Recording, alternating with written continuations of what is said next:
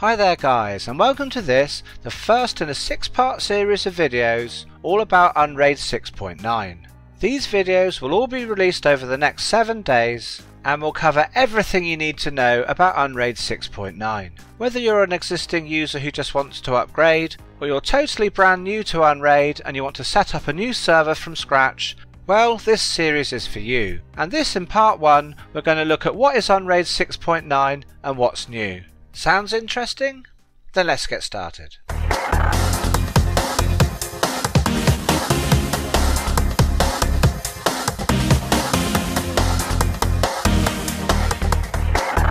Hi there guys, and welcome to this, the first part and introduction to a short series of videos which are all about Unraid 6.9. And I'd just like to take a moment quickly before I start to give a big thank you to Limetechnology, not only for making this awesome OS, but also for reaching out to me and asking me to make this series on Unraid 6.9 for them.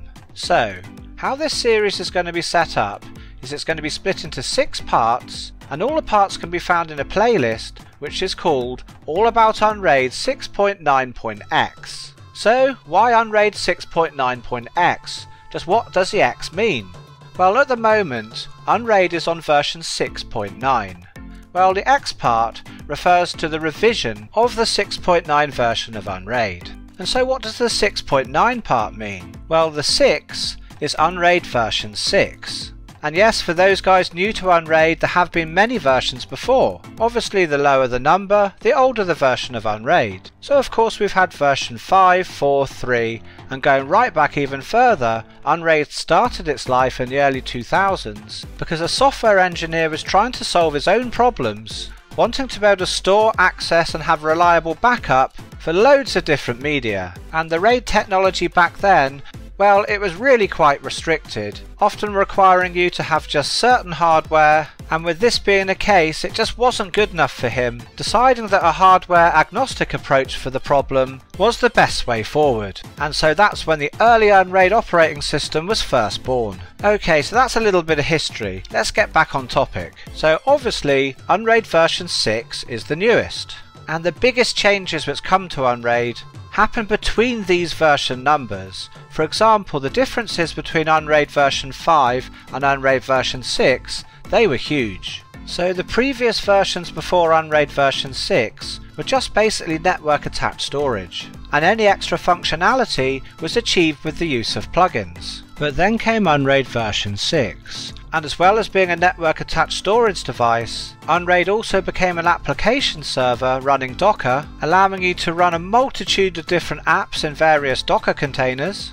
Unraid also added the ability to be a virtualization host, meaning then you could install any operating system you want to. Whether it be a Windows, Mac, Linux or FreeBSD, any system you want could be installed. And not only could it just be installed, as time went on, the ability to pass through individual hardware to the VM, such as a graphics card, USB controller, this became a reality to the average home user. This hardware pass-through enabled people to run full-fledged gaming systems with pretty much indistinguishable performance from running it on bare metal hardware itself. And it wasn't long before top tech YouTubers, such as Linus from Linus Tech Tips, saw the huge potential of this for the average user and started experimenting in projects such as 2 gamers 1 CPU, and then eventually running Unraid servers with 7 gamers and 1 CPU.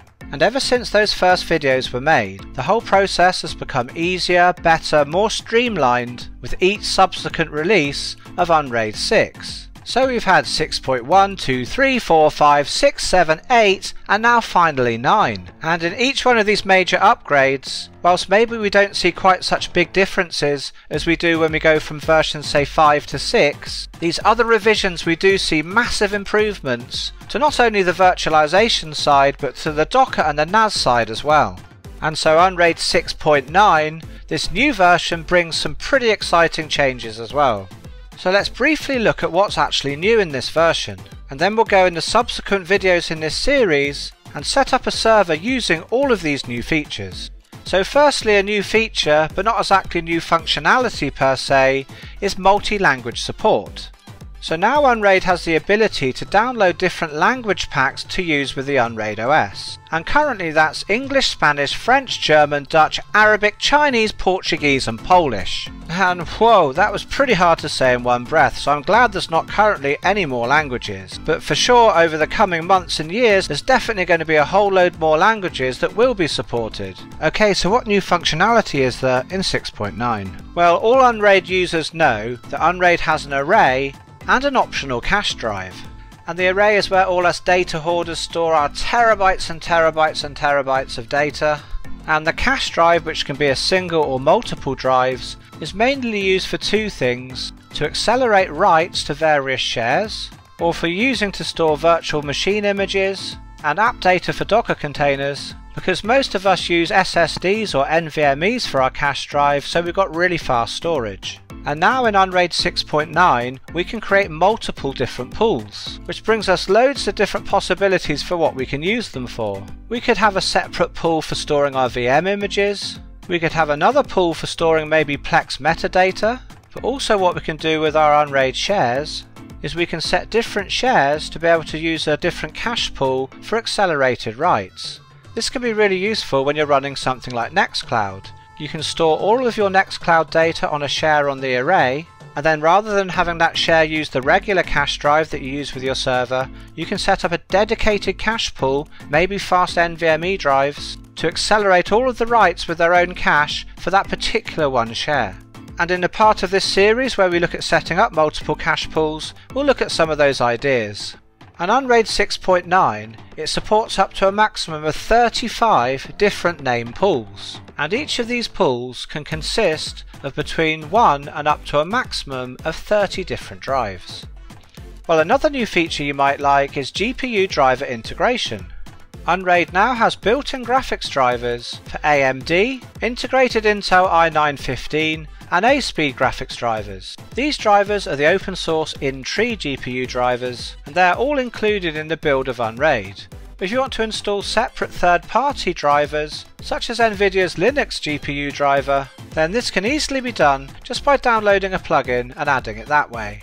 And Unraid's Docker service, there's been some upgrades there too. We'll be having a look at that later when we set up our server and install a couple of containers. And virtualization, that hasn't been forgotten. There's some awesome upgrades to that, making it super easy for us to pass through various different devices. Gone are the days of when we used to have to edit our syslinux config file, stubbing various devices. We can now select the devices which we want to be able to pass through, check them with a tick box, reboot the server, and on boot these devices are stubbed and then available for pass-through straight from the VM template. And again, don't worry if you don't know how to do this. When we install Unraid 6.9 later, we'll be setting up a VM, passing through various hardware using this method. So these are the main improvements to Unraid 6.9.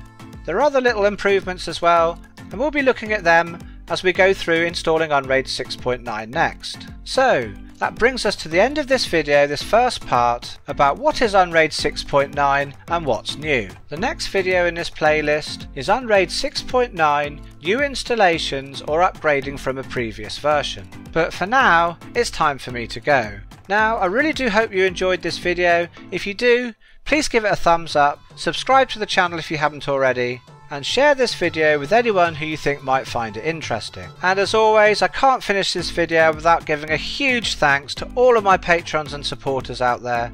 Thank you so much guys for supporting me. I really do appreciate it. Okay guys, so that wraps up this video for now, but whatever you're up to for the rest of the day, I hope it's good, and I'll catch you in the next video.